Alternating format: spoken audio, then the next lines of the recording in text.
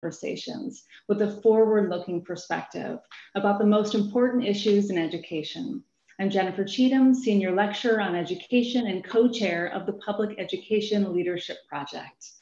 The Public Education Leadership Project, or PELP, was designed by the Harvard Graduate School of Education in partnership with the Harvard School of Business to improve the management and leadership competencies of public school leaders in order to drive greater educational outcomes in the largest public school districts. Since its inception, PELP has partnered with 46 urban school districts from across 25 states that represent more than 5 million students annually, providing a critical space for education leaders to address the most challenging problems. I look forward to introducing today's speakers, 3 public school district leaders who are here in part as a result of relationships we've developed through PELP. But first, a little housekeeping. Today's episode is being recorded and will be available to view on the Harvard Education YouTube channel and Facebook page. You can also visit hgse.me/future for recordings and information on future episodes. Please submit your questions throughout today's webinar using the Q&A button at the bottom of the Zoom screen. You will also find, or at some point, we're gonna get the closed caption access figured out as well. Now, I'm delighted to welcome our guests. Brenda Cassellius is the superintendent of the Boston Public Schools, responsible for educating 54,000 students right here in the city I now live. She has been an educator for more than 3 decades, including former Commissioner of Education in Minnesota. She's also held key leadership roles in Minneapolis Public Schools and in Memphis. She has devoted her career to ensuring all children receive an equitable, exceptional, and joyful education. Joe Davis is the superintendent of the Ferguson-Florissant School District, serving 11,000 students in Ferguson, Missouri. He's done it all, served as bus driver, teacher, assistant principal, deputy chief, and superintendent, a true equity warrior. He was drawn to Ferguson following the death of Michael Brown and has expanded opportunities and access for all students from preschool through graduation. And I must add, he is an HGSE grad. Hey, Janice Jackson is the Chief Executive Officer of Chicago Public Schools, the 3rd largest school district in the country with an enrollment of over 350,000 students. It's also the place I consider home. She attended CPS as a student and served as a teacher, principal, network chief, chief education officer there prior to her current role. As CEO, she is focused on improving equity and access to high quality education in all CPS schools.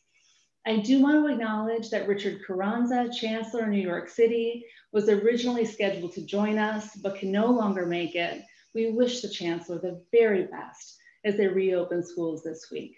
So please join me in welcoming these 3 district leaders as our very special guests. Hello, everyone. It's good to see you. All right, we're gonna just launch right in. I wanna set us up with a little bit of framing first.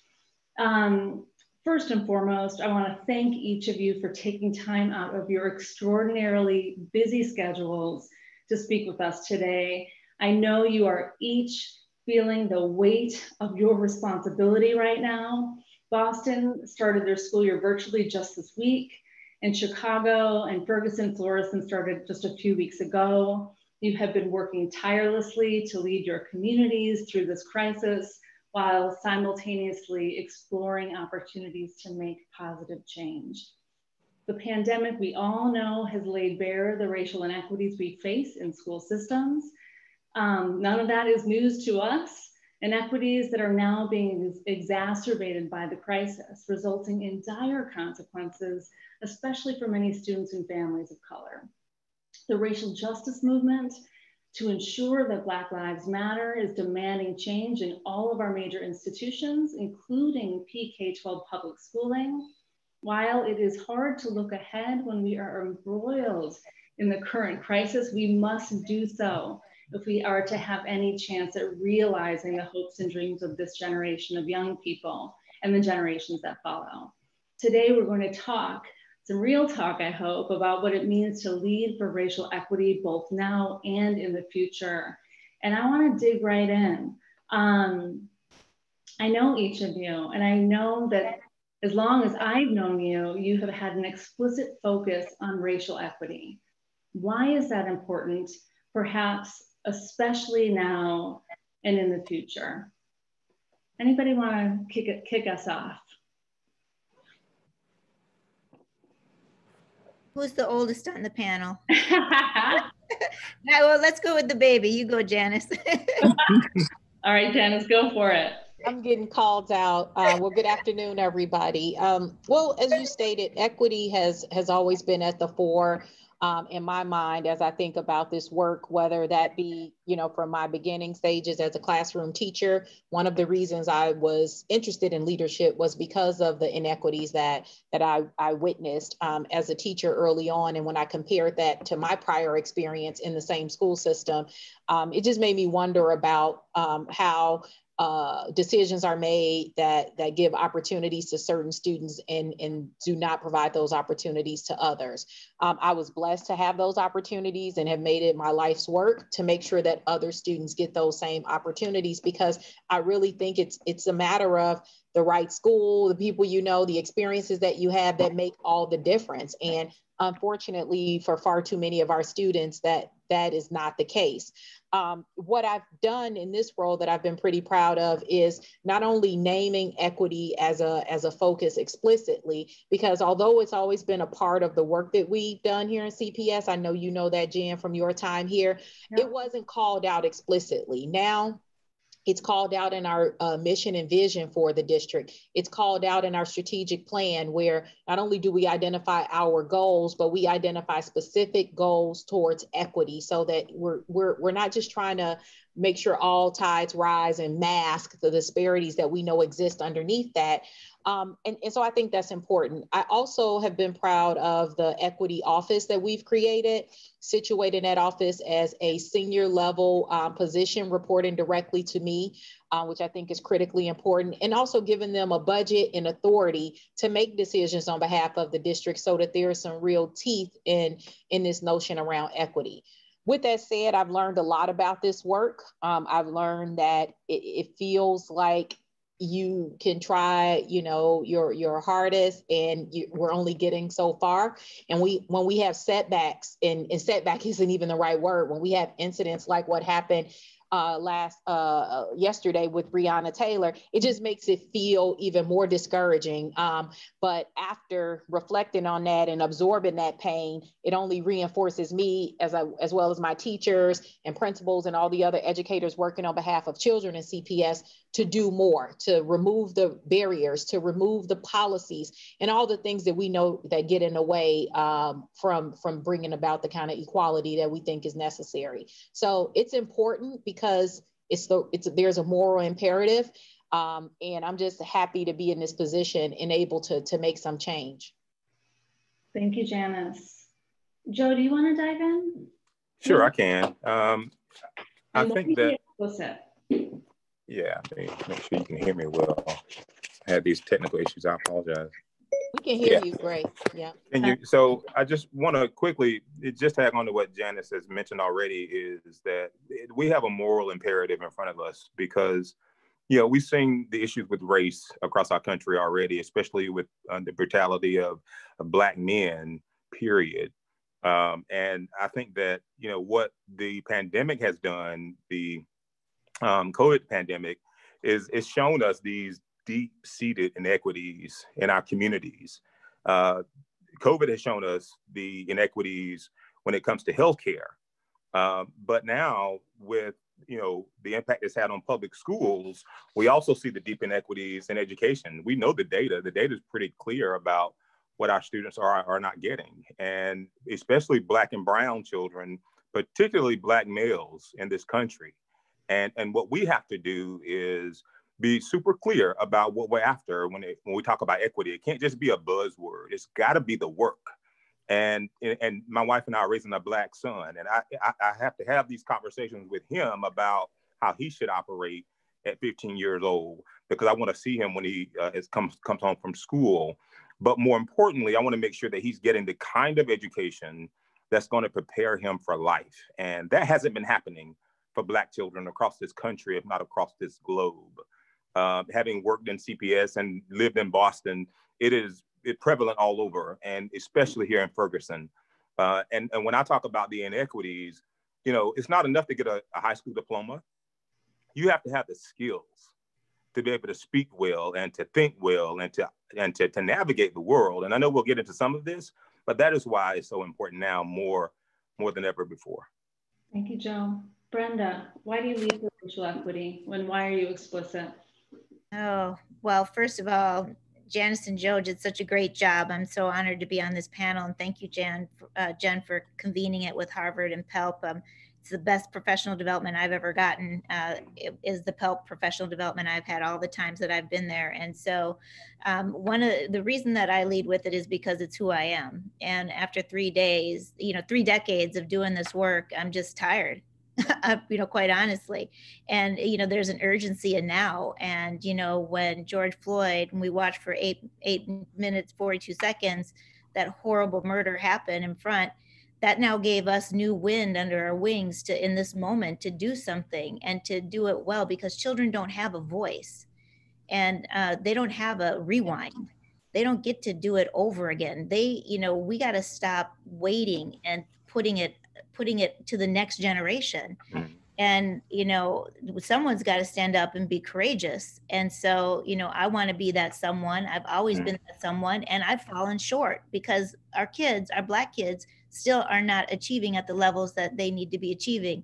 And we need to continue to rally everybody. One of the reasons I'm here in Boston is because, I thought coming with mayoral control will help to drive the agenda forward, because you can rely on all of the weight of city government to move the agenda forward and to move it faster without the barriers that could be there with a different type of structure, and having the commissioner experience and having all this sub-cabinet work under Mark Dayton and all of the, kind of coordinated all hands on deck work that's needed to really get at the success, because schools can't do it alone. And Black kids aren't going to get what they need if we don't stand in the gap for them, if we don't put together the connections for their families. Children don't come, as just a child. Their whole family comes to us. Yeah. This isn't just a children's issue. This is a family and community issue. We allow this to happen. We sit by, us adults, we allow this to happen generation after generation after generation for poor children, and especially poor children of color and poor Black children. So no matter how you cut the data, poor Black children are on the bottom every single time, and our Native kids as well, in communities where you have tribal nations. And so I think it's important for us to continue to lift this up, to be explicit, to be bold about it, and to continue to talk, to not only talk, but to take action. And this is what I love about Dr. Ibram's book, where he talks about policy, right? Yeah. You have to get at it at the policy level. Yeah. So I'm pretty on fire about it. Yeah. The one thing I wanted to go ahead, Janice. No, just to build on that, I know we have to keep it moving. I think one thing that is important to note, especially as an African-American woman, every time I get a set of data, to Brenda's point, Black students are not meeting the standards at the same level as their peers. But I think what we also have to be aware of too is the just repeated disinvestment. They're also at the bottom when you look at resource allocation. They're at the bottom when you look at opportunities for advancement. Their parents, so if you talk about the larger ecosystem, have been locked out and not educated properly in a lot of these school systems. And so what I think, I'm unapologetic about that. I know that we have that luxury here in a city that is, very liberal. My heart goes out to some of my superintendent colleagues who are in places where even the mention of any kind of equity work, is met with a rebuke.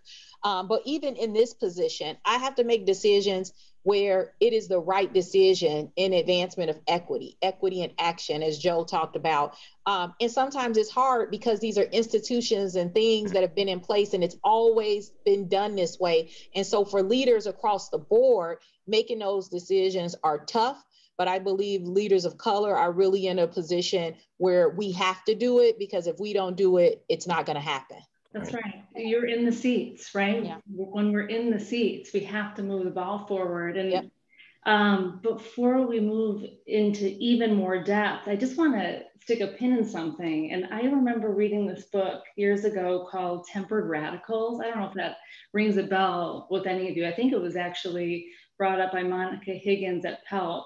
And the book was about people who choose to work inside of these systems, but are fighting for a radically different future for children. So what I see and hear in the three of you are people who love what's possible in school districts, right? The possibilities, the possible future, and are incredibly dissatisfied by the same systems that you lead, right? So it's, we need the people who are pushing from the outside, but we also need racial equity leaders who are pushing and changing from the inside as well. So it's just powerful to hear from the three of you. Let's dig a little deeper though. And I think each of you started to touch on this to some extent. We know that school district strategy should, in theory, be tied to a robust vision of excellent instruction, right? Of excellent teaching and learning in the classroom. And Janice, I'm going to start with you again. Tell us, what is your vision, right, for equitable instruction, and what might that mean for the work that schools and districts take on? And it may be informed by what you've learned during the crisis as well. But what's what are we after here? A couple of things. I think number one, and I want to try not to go too far off on a tangent, but one of the things that kind of drives me crazy is as we think about the impact of COVID on schooling, which the impact is going to be tremendous. And we can't even really articulate that now because it's still in that unknown phase, but we know that it's not going in the right direction. With that said, when I hear people talk about, it's time to do something radically different in schools, and I agree with that, but I don't think when they say it, we are hearing the same thing. So when I think of what we need to do radically different, we need to look at these policies. We need to stop doing things that are extraneous, that don't advance student learning for anybody, white, Black, Latino, etc. I think that's number one. I also think that what works in schooling across the board works for poor Black children. Yeah. They need access to a high quality curriculum. They need access to qualified teachers. They need an educational experience that is immersed in literacy, and that is rich and where they have to read and write and create authentic thoughts that come from them. And I feel like far too often we experiment with low-income students and Black children in particular because we don't know what to do. But when you see the schools that are making a difference, these are the schools that believe in those tenets of an effective school. And one of those tenets is around high quality instruction. So how we have tried to address this in CPS is through two things I'll talk about. Of course, there are a lot of things, but two that stand out. One is creating academic programs in our school. Chicago Public Schools is a school choice district. All students have a neighborhood school that they are zoned to, but we also have a variety of selective enrollment, magnet, IB programs, et cetera. What we notice in those schools, besides the selection criteria, which definitely gives those schools an advantage, all of them have a strong academic program and curriculum. There is clarity around what students will know and be able to do at each point in time in their high school and elementary experience. What we're trying to do now is introduce those programs, and we've done that in the past few years, into neighborhood schools. And it can't just be the program in name only. We can't just change the moniker or the nomenclature outside. We have to change it with resources, with the qualified teachers. We have to train the teachers to deliver that curriculum. And so we have expanded STEM, IB, world language programs, arts programming across the board in many of our schools. And what we've done in that process is, as opposed to the district coming up with ideas for schools, we engage the community. So schools have to basically say, this is a program that we want in our school. And that kind of engagement gives them agency, but it also leads to a higher likelihood that the program is going to be successful. The second thing that we are currently working on, and this is an ambitious project, is to create a fully aligned curriculum from from kindergarten through 12th grade in all of the core areas in Chicago. And it is going to be online. It's going to be front facing to our students. And us being thrusted into COVID has actually accelerated that project in some ways, because we were going to be spending a year on teacher training.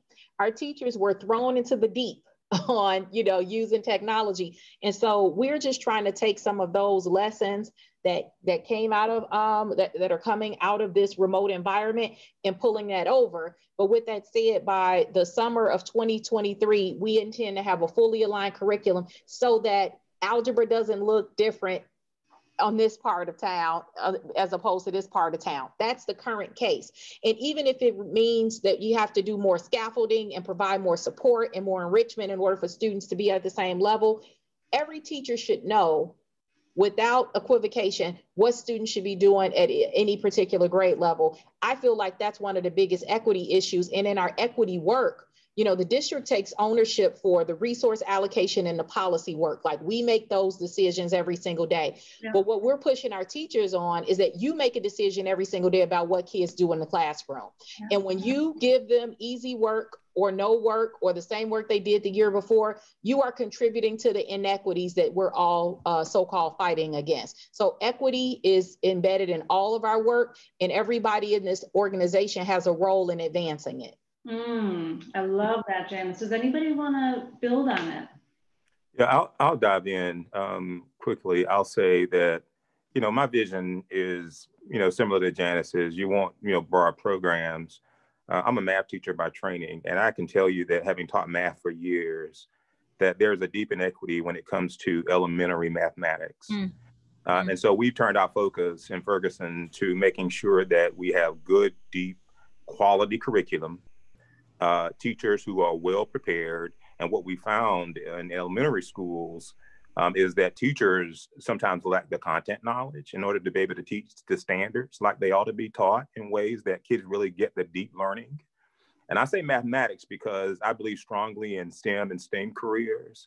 And in order to get students prepared for those careers, which includes being a physician or a scientist or whatever the case, math is the foundation of that.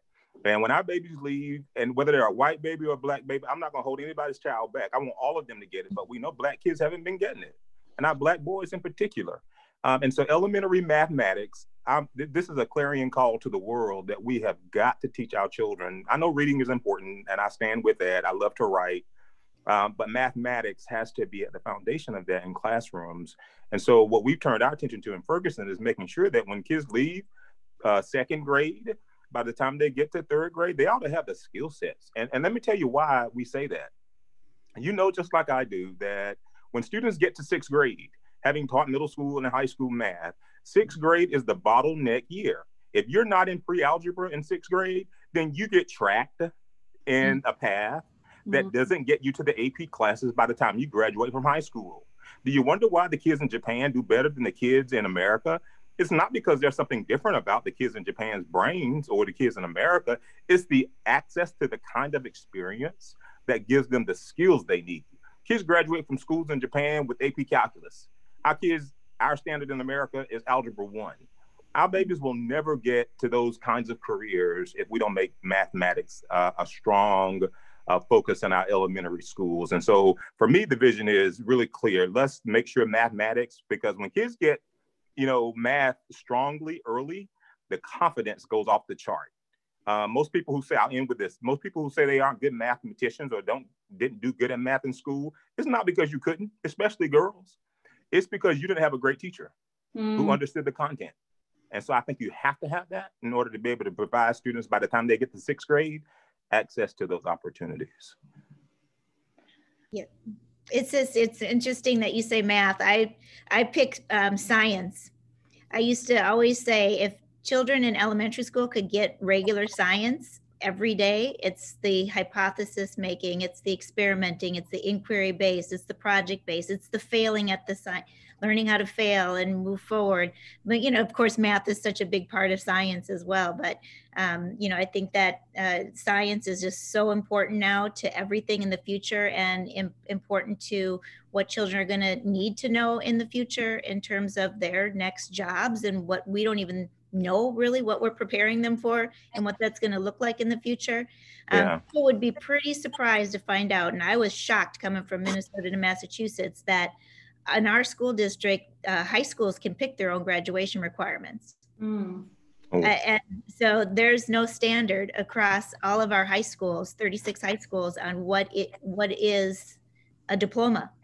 And so that's one of the first policies we need to pass here. We were a little sidetracked because of the pandemic, but we have to get clear coherence about what our North Star is. What are we shooting from, to know what excellent is and what a diploma means, and move backwards from there on what you want to put in place. And I wanted to speak to a couple of things that I didn't hear explicitly from my colleagues, but I know that they also very much support, and that is the students who are speaking, are still learning English, right? And so how do we support our EL learners and our immigrant students through dual language programs, the immersion programs, or through programs with ethnic studies, so that they see themselves in their work? Or how do we think about our curriculum and who teaches our kids, and the diversity of our teacher pool, and the professionals who are around them, and the profound experience that they'll have when they see people who look like them in the books that they read, and in the people who are working directly with them.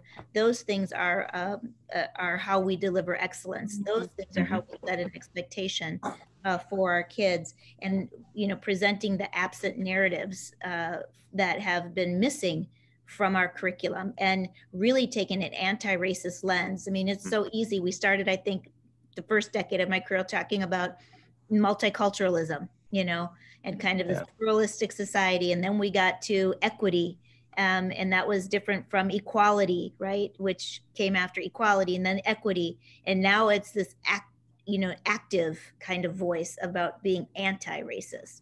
And so it's a sharpened kind of focus on this work that we have in front of us.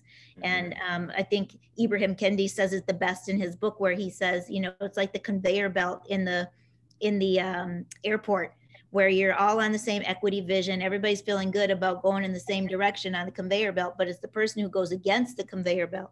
You know, it's the person who's working against the systems that are, and the structures that are the barriers that's the hard work. That's the hard work we have ahead of us. Yeah, and I just have to lift up, I mean, to be a warrior for racial equity, as I know you three are, you have to have some pretty serious instructional chops, right, in these roles. And I've got to tell you, it's really refreshing to hear you talk in a deep way about instruction. A deep and powerful way, and acknowledge, to your point, Brenda, that your understanding of it is evolving, right? Over the years, decade to decade, you're getting a deeper and richer understanding of what anti-racist instruction looks like. That it's not enough to teach math, but you have to create an environment where students can have a deep sense of belonging in order to be in a productive struggle that is required to learn math well. I mean, I so appreciate that, and that there are all kinds of implications for the way the system has to be designed to support it. But I want to ask you this question, and I think that, Brenda, you tapped into it a little bit just now. Over the decades, we're getting smarter and smarter. In the last 20 years, we have been defining and measuring our success largely based on standardized assessments. And don't get me started on that. Well, in many ways, we were defining the problem. We were defining it as the achievement gap, right? And our job was to boost test scores and narrow achievement gaps. And I'm curious about how you're thinking about defining success these days. Do we need to start thinking about it differently? I mean, that's an authentic question. Does anybody want to take a shot at that? Joe, do you want to kick it off? Absolutely. I think about it often. Test scores will be around. They're not going anywhere. I want to know how well my son knows the content. And I just want to add, before I just talk about some of these sort of ways to measure success, is that teacher quality. Let's never forget, that part of that whole sort of instructional core. I said quality, not color. Teacher quality, and what that teacher thinks about the student that's in front of him or her. It determines what that child or children, what they get. So I just want to highlight that. But I think that when we think about measuring what success looks like in the future, I want them to know math well, but I think we need a meter that measures things like grit and empathy, humility. Because what I try to teach my son is how to be a good person, how to care about other people, be empathetic towards others who are more or less fortunate than you are, but because they're humans, and that's what we all share. For persistence, I think, is another important one. But here's one that sometimes we sort of throw to the wayside, and I want to bring this out right now. That forgiveness is another quality, and how we measure that, I don't necessarily know yet, but I think we need some way to measure how we forgive, because, in this time of COVID and so many other things going on with climate and economics and race, people have been hurt and in so many different ways. And what we've got to learn is to teach our children how to have those kinds of soft skills, if you will, and learn how to forgive when you've been wrong. We often teach that when we talk about restorative practices. But teaching that charges our students to be the kinds of people that give them the skills they need to operate in this world, because this world has so many challenges. I mean, we have a great country, but I think we have gone by the wayside when it comes to some of those soft skills. And I really think that, problem solving, citizenship, and all those things are important. But I think that grit and empathy and humility is really important. And then we can teach that to our students and during the times that they're in their formative years, as they matriculate through school and into life and meet other people, especially people who don't look like them, then having those kinds of characteristics are really important.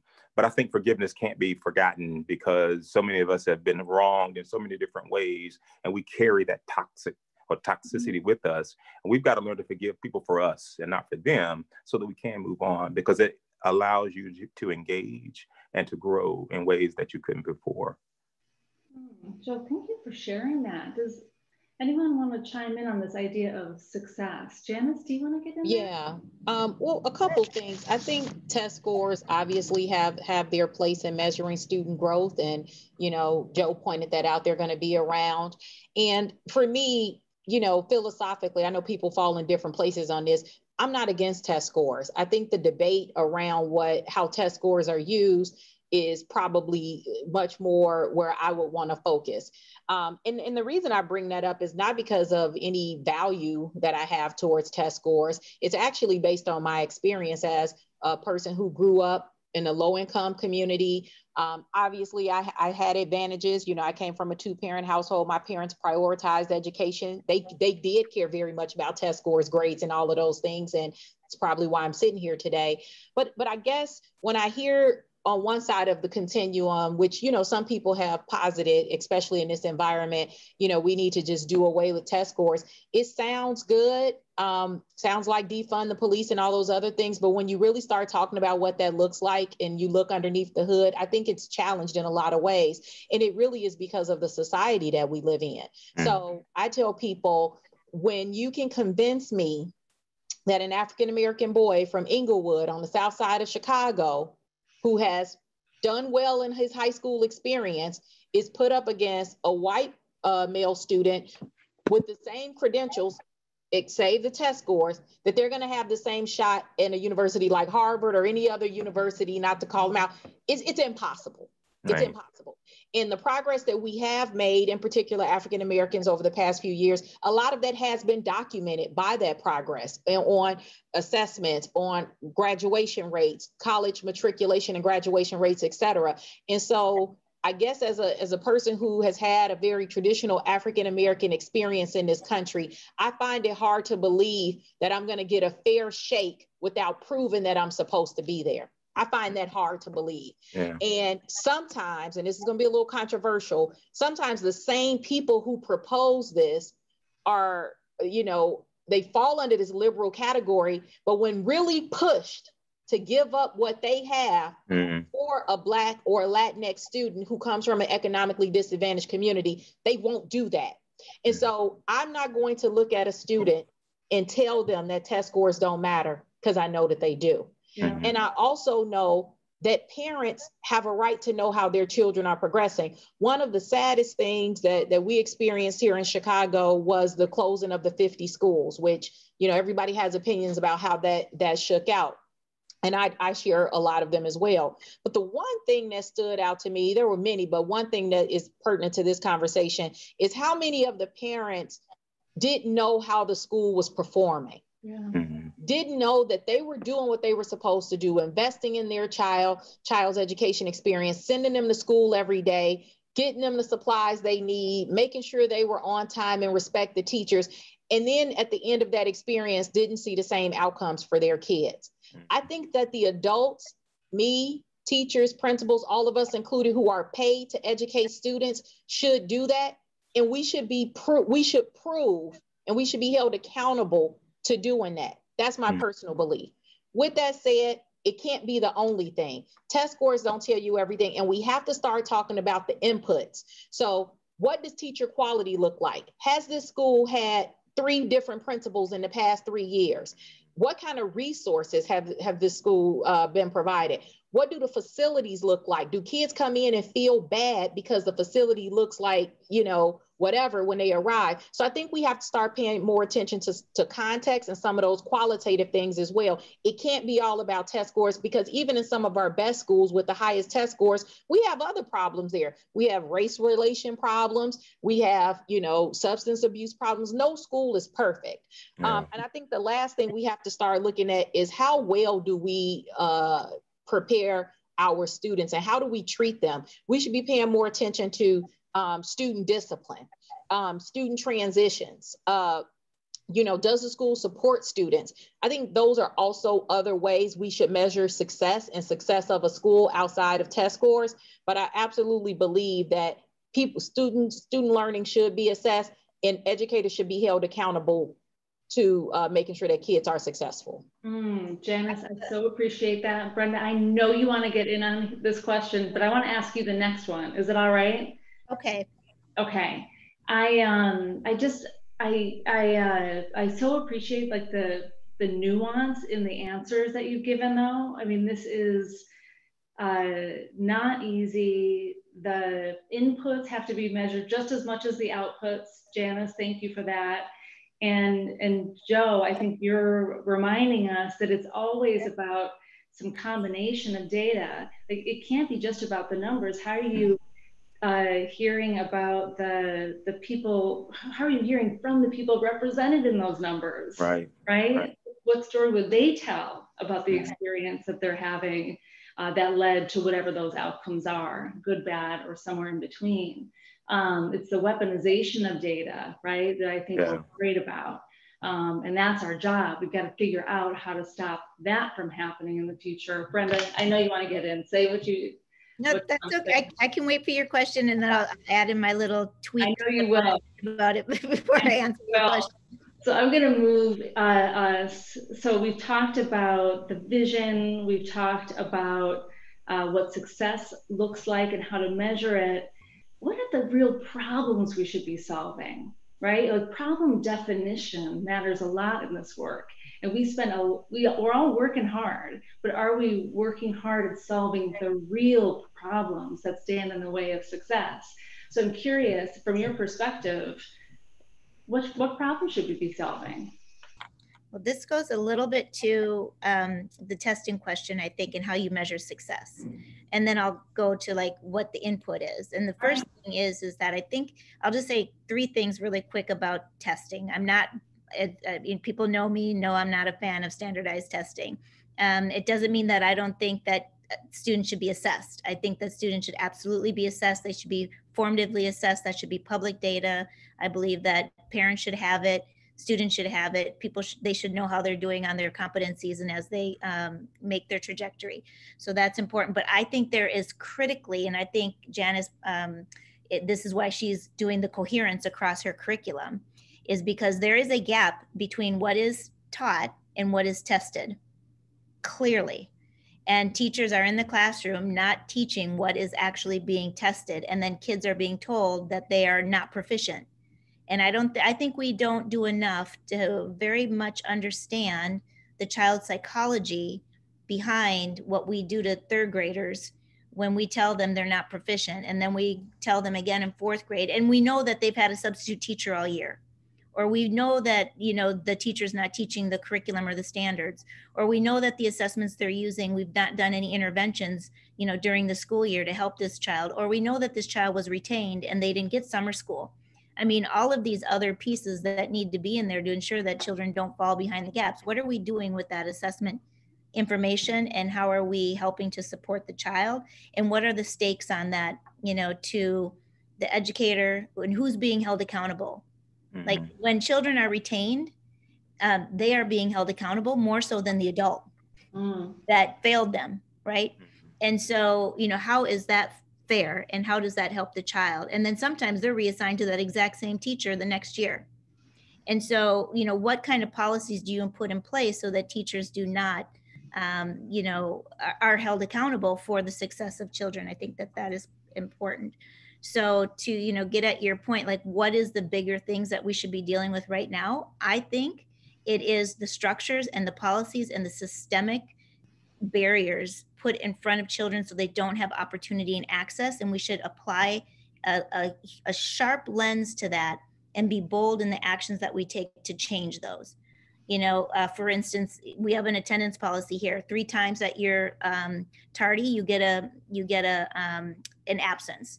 Then 3 times your absence, you automatically fail. So if you're a homeless kid and you've missed your time, you have 3 times you're absent, you've automatically failed. Like, why come to school then? Right?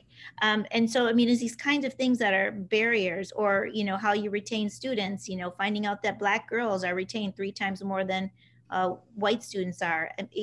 Why? Going back in the system to figure out what is it that we have in place, and then getting at those beliefs, those actions, those steps and behaviors that you need to then put in place with training for your teachers, training for your administrators, and making sure that they're taking those actions, because you're not just going to change their beliefs in a day. They got to have experiences that change then their behavior, that then change how they interact with children. And then just finally, I'll say, I said before, it's an all hands on deck. I think that the nucleus of helping the child is helping the family. And I don't think that we can help children without supporting the family. It always comes back to stable housing, food access, health access, job security for parents. And what are we doing to help in that whole entire system to help the child have a stable life home? So when they come to school, the only thing that they're worried about is doing their work or seeing their friends. They're not worried about what's going on in their neighborhood, what's going on with their parents, why, not having enough food, not having a bed to lay their head. I mean, these are the things that we allow. In the US, we have the highest child poverty for, a country like ours. This is ridiculous. This is ridiculous that we allow these things to happen for our children. Anyone else want to talk about what problem or problems you're trying to solve? And then I want to take a question from the audience. Go ahead, Joe. Yeah, I'll just play off of what Brenda said, and to Janice's point too, because I think we're all focused on our children in schools. That's why we're there. Was families, and making sure that we are focusing on the families. And I want to call out our moms, because they work so hard, and they especially those single moms who are trying to make it happen. My mom, my grandmom, those Black women did what they could to make sure I showed up every day, was clean, and was ready to learn. And our moms struggle because those are the ones who are at the homes educating children most, and then grandma stepping in when mom can't. And I want to acknowledge them because I see you and I see the struggle. And I think for me, my generation has changed in that, I'm first generation college, and I'm able to provide my son now. We are with a quality home and a place where he can learn and do. And those women worked hard to give me that when I was growing up. And that shift happened because of a quality education. And so if we can turn our attention to moms and families and dads, because there are many dads out there who are working hard and trying to do it on their own, mostly moms, but I acknowledge all of you, because if we really want to focus on equity, we're in a country, the richest country on earth, many say, and we can sign a bill and dole out $2 and $3 trillion. There's no reason we can't educate every child extremely well. It makes no sense. Yeah. We shouldn't be having these conversations about Black kids and brown kids not getting a quality education, where teachers not being paid well, or violence and communities not being safe, when we can do the things that we do and a matter of a vote. So let's make education a priority. Let's pay teachers like they ought to be paid, so that they can go in classrooms and teach children extremely well. Let's support our schools so our children can get the kind of quality they need every day. Because to me, the issue is quality. When you go in schools that are mostly Black and brown, the resources aren't there, as Janice has said. The teachers, you have teachers in schools with kids that look like me mostly are less experienced than other schools, largely because they're underpaid and overworked. So let's solve these issues from a policy perspective, but let's make sure we don't forget about our families, because that is where the rubber meets the road, is making sure that we support our moms. And so I just want to shout out to my mom, my grandma, rest her soul, and all the women who make it happen every day. Right. Thank you. Here's to the moms.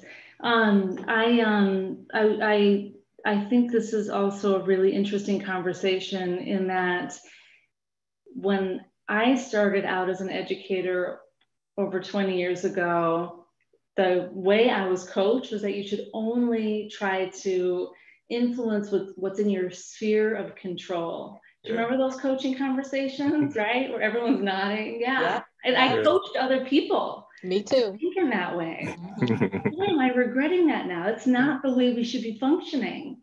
We have all this insight into students and families and what they need, and we have to be using it to influence this larger environment, right? All of the institutions that are responsible for taking care of families and children, as an example.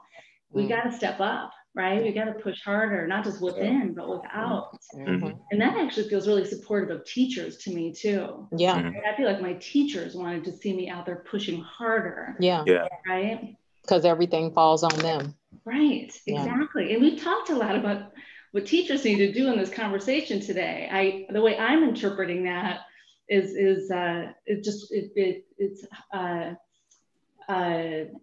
it emphasizes how important the teaching profession is, right? And how it all comes down to our teachers at the end of the day. So I so much appreciated it. But in these roles, the soups, we've got to be pushing on the larger institutions that surround us. Teachers make it happen. I mean, I cannot preach that enough. And I'm a teacher at heart. And we better start respecting our teachers like we ought to, because those are the ones, and all of them, it's because of a white female teacher who probably didn't weigh 100 pounds wet, who taught me trig in high school, that gave me a good foundation. I don't care what color you are. We've got to make sure we put teaching as the most important profession. They train doctors, lawyers, and everybody else. We better respect our teachers like we ought to. Yeah, this COVID time has been a time where we really, as a country, understand the critical role of teachers and the critical role of public education in not only our democracy, but in, how we educate our kids, how we prepare for our future workforce, how we support our community culturally. All of the community events that happened at schools that you can't do, the athletics, and everything happens initially in schools, and that is because of teachers. Absolutely. And so, they are feeling now like they are not they have this weight of the world on them, and they just feel, if you go and talk to a teacher right now in COVID, they are hurting. Yeah. They are hurting for their kids because they want their kids to come to them. And they're hurting because they know they can't give them what they need. I know as an educator, I am, my special ed kids who are autistic, our kids who have behavioral problems and need behavior supports, our kids who are in foster care, kids who we know are being abused or neglected at home. It is this, it's wearing on all of us because we want them back in. And so, we've got to be able to solve this, throw everything at it. To see our, leadership at the federal level not taking this thing seriously is just so disheartening. It is. And, it's just frustrating for us who are here in the trenches trying to, just take care of our kids. Okay, I cannot believe our hour is almost over. It is. We need a part 2, I think.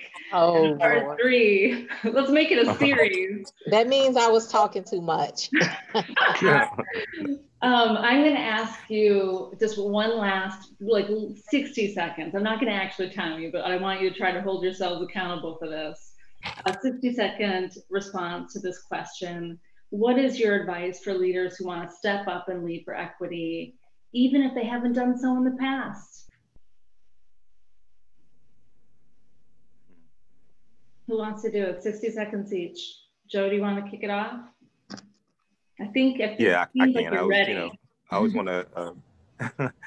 I think I'll quickly say, I have this little phrase I use. It's not your fault, but it's your fight. It's not your fault, but it's your fight. And I know that the issues we see in our country, even back to slavery, and Black folks then started slavery. So I want to say that. Look, we've had so many issues in this country for years. And when we show up each day, we didn't start some of these issues that we have in our public schools, achievement gaps and other things. But when we sign up for this work, then it becomes our fight. And we have to grab that. I'm from the South. We grab bulls by the horn.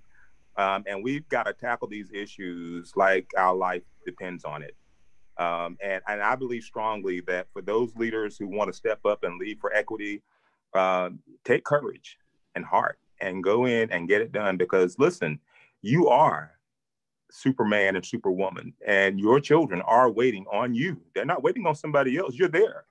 It's when you summon the wheel and get it done. It's not your fault, but it's absolutely your fight. All right, right on. Brenda, how about you? What's your advice? Well, I have a saying that goes, measure everything in child benefit. At the bottom line, you're measuring everything in child benefit. So when the politics tell you you can't, you lean in, you stand up, you demand better, you open the door, you tell your truth, and you gather your data and your reasons why, and then you work a process. And that has to be a transparent process with people at the table, your naysayers and your supporters. But you have to bring those who are against you at the table to be able to move the agenda forward so that they can see the truth, not just from you top down telling them, but from everybody, hashing it out, because then they can hash it out together and then you come out with something on the other end. And then I would say, don't expect the perfect to be the enemy of the good, or however that that you make progress and then you make more progress as you build confidence and trust within your community. So take a small win and then take a bigger win, but don't wait for that big win. All right, Jen, how about you? What's your advice?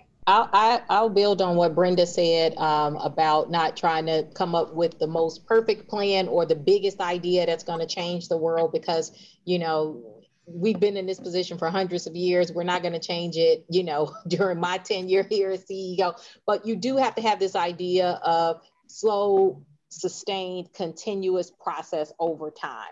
If you think like that, we're moving in the right direction. And my advice would, goes to a couple of people. Number one, if you're working in a school setting, whether that's K-12, pre-K through 12 or higher ed, race should be something that is talked about. And when we avoid that, we actually do everyone a disservice. And this isn't just about Black children or Latino students. This is everyone. Everyone benefits from having these open conversations. White students benefit from having a better understanding of the experience of minorities in this country. And so don't be afraid of that. I think you would see far more student engagement if you open up these discussions and get the training that you need. I know a lot of people are fearful of having these discussions, whether it's through a leadership perspective or as a teacher.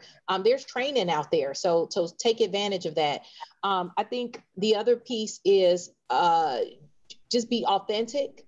I think that after the murder of George Floyd, we saw a lot of, platitudes and things. And, it only took me a couple of days before I was over it.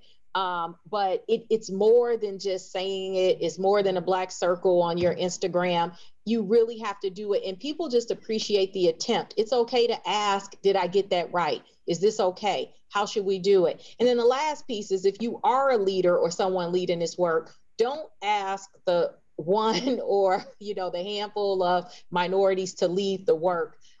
It feels like the right thing to do and an empowering thing to do, but it actually puts a lot of pressure on them that's unwarranted. I think it's much more powerful to get the experts to come in, number one, because just because I'm Black doesn't make me an expert on Black people, okay? Right. There are people who are experts and know how to have these discussions across culture with different groups. And obviously elicit their input and engage them, but don't make the person feel like they have even more responsibility, because that's something that I hear a lot, especially from my friends who work in like corporate settings. They're all like the chief equity officer now, plus their other job, which is interesting.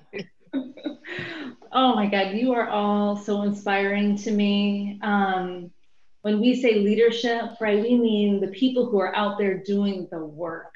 Right? It doesn't matter what your title is, roll up your sleeves, dig in.